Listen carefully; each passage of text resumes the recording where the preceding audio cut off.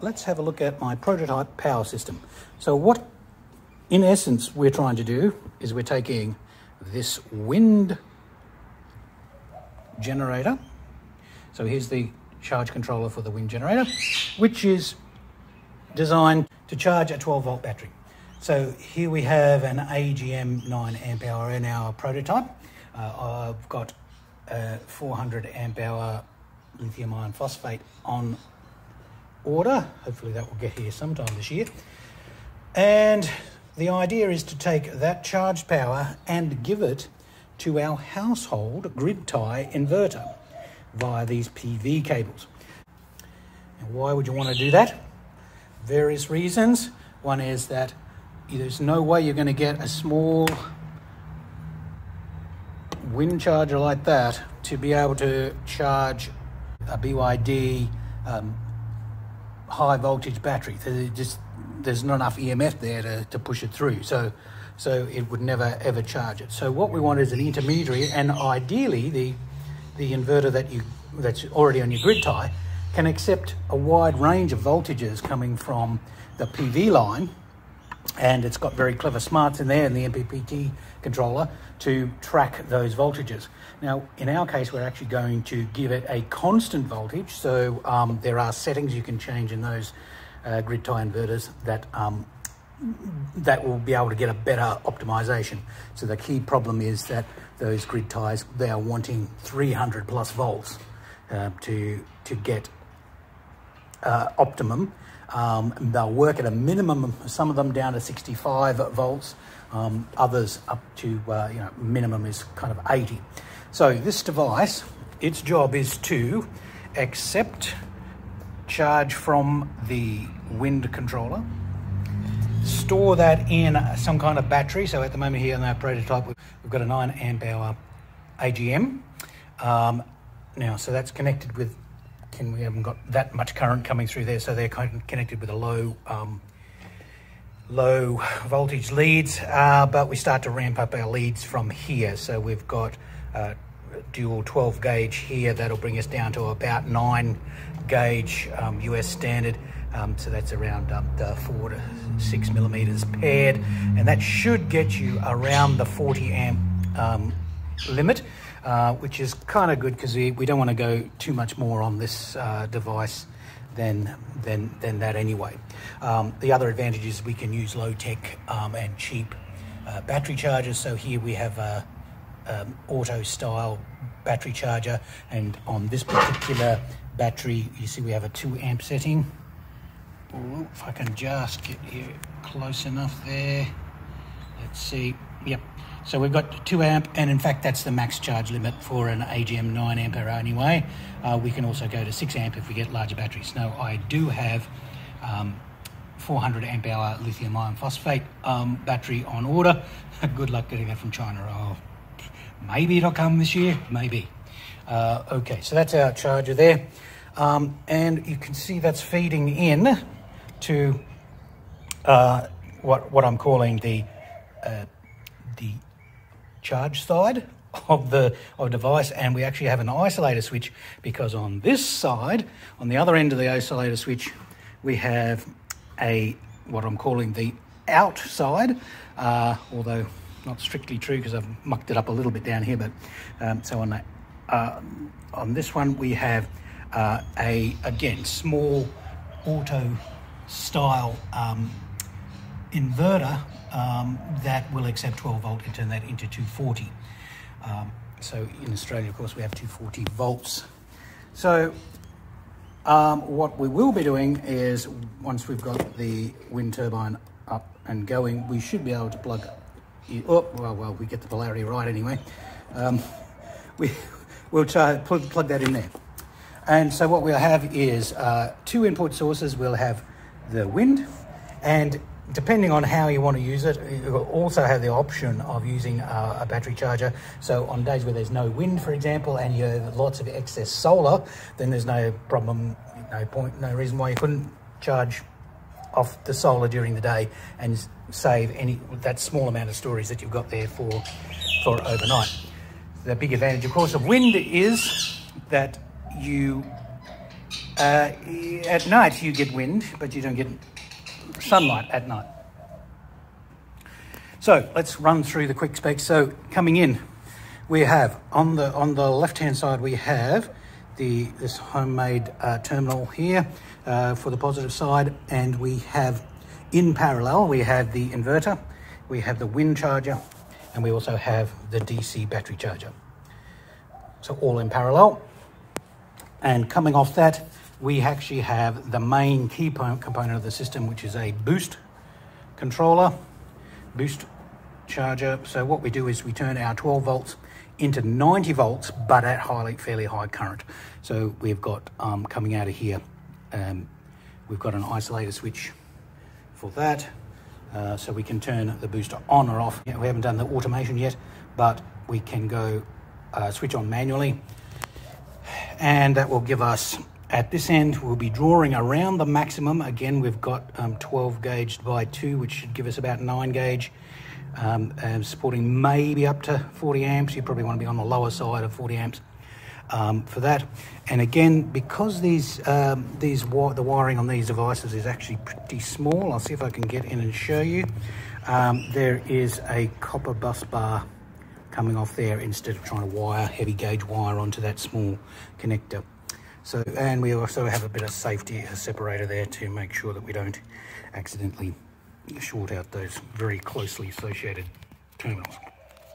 So we'll be coming in here at around 40 amps and going out of here at 90 volts and around the 5 to 6 amps due to our PV. So that will give us between 450 and 500 watts on the PV line. So theoretically, we should be able to boost our 12 volt battery source up to 90 volts and make it usable, if not particularly efficient, on the grid tie inverter, which will, if there's wind, accept electricity from the wind generator, put it into the grid tie inverter, which will assist somewhat with the if you have a battery bank. Otherwise, at night you'll get maybe 400 volts. That's a bit of experimental part of the project. We're not really sure how well that'll do. Depends on the MPPT settings inside the inverter, but you should get some level of decent efficiency. If you get anything more than 0, I suppose that's a bonus. Okay, we'll just keep going a bit further on here. We've got a few things for the automation at a later point. So on the what I'm calling the other side, we have the negative terminal there, and we'll see we've got a 50 amp 25 milliamp hour shunt there. So we'll be able to monitor current on this side. Again, the automation project is still underway, and still haven't got all the parts, although I've got quite a few. So we're going to monitor the current on this side. We're going to monitor the voltage on this side. There also is a battery monitor, and this is key to this, how the system works. A battery monitor, which whether we can do that inside the Arduino later on is not that important, but so what we're going to do is let the battery run down to its minimum voltage, and have the battery monitor cut off the booster supply, then switch over to so that'll switch over to the charge cycle. So whether the wind is connected or the battery charger is connected doesn't really matter.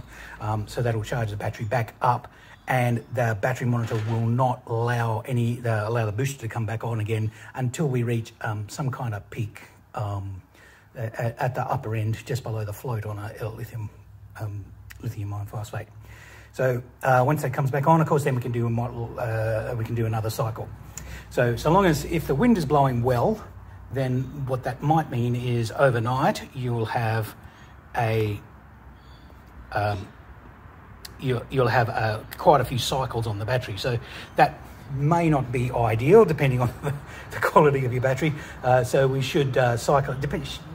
If you get solid wind frequently, then you might have to consider a much bigger battery. This one is really, again, experimental for the prototype. I've got 400 amp hour battery, lithium iron phosphate coming. So 400 amp hours should cope with at 200. Again, these these wind generators here, even though the generator itself is rated at 1.2 kilowatts, this controller here, if you just see very simply, you can see the, if we look just purely at the current there, at 12 volts, we're outputting 16 amps, okay? So 16 times 12 is under 200. So we've got, the max we can get out of this charge controller is 200 watts. And so we'll be charging a 400 amp hour battery on 200 watts, so that's not going to cycle very often.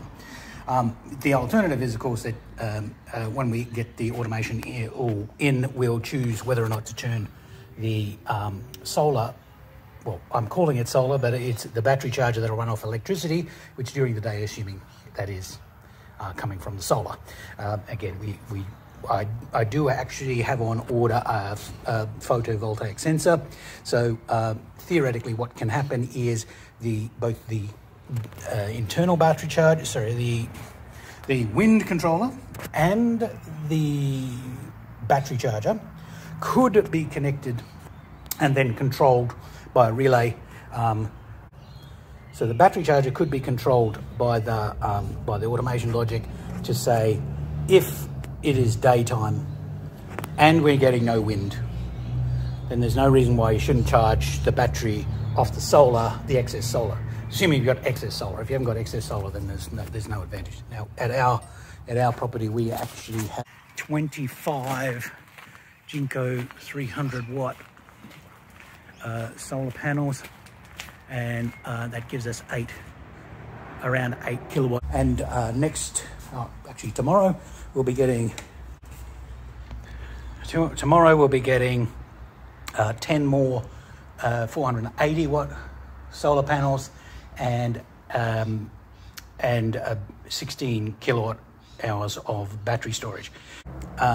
Overnight, we have generated, we'll be using somewhere around 8 kilowatt hours. There may be enough to get through the night, but on a slow day, there won't be.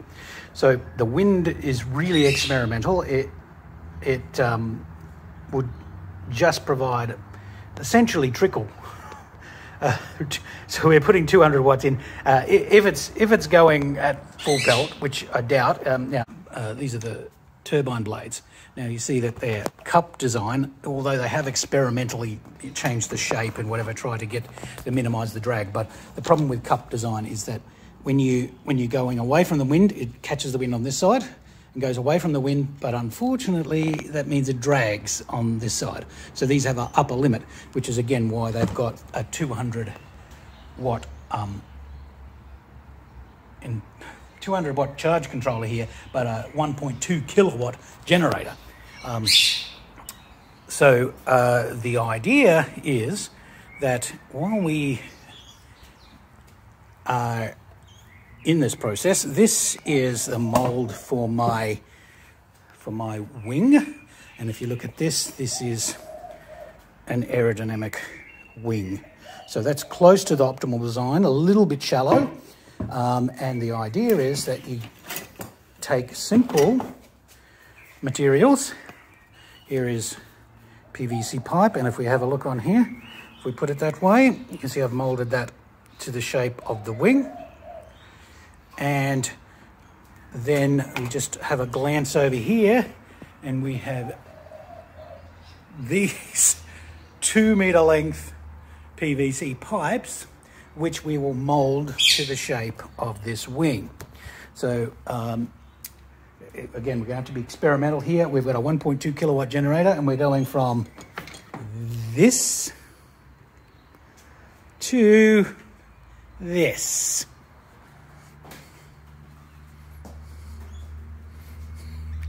If you get the idea.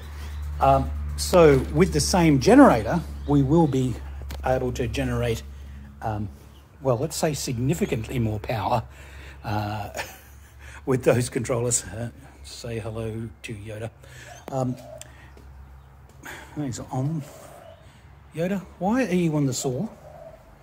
Are you on the table saw? What you on the table saw for? Want to get kisses? Good boy.